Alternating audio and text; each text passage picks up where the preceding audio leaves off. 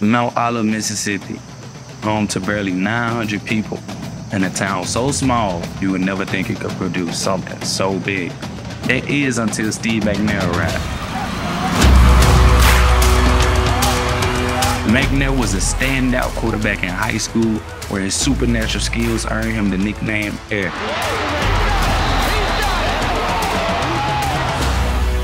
He then blazed a trail to HBCU, Alcorn State, where Air landed on everyone's radar.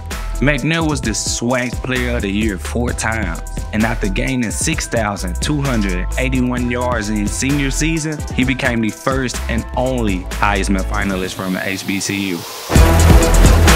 The Houston Oilers select quarterback from Alcorn State, Steve McNair.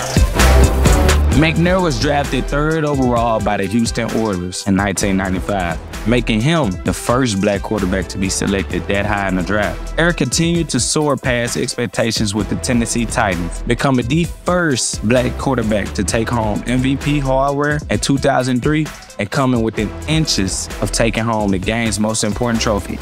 To this day, the franchise's only Super Bowl appearance. Of course, a guy named Air could throw it deep, but he was never afraid to run past you, or over you either. Between 1995 and 2005, McNair was the only player in the NFL with at least 25,000 passing yards and at least 2,500 rushing yards. Way to go, baby. Way to go.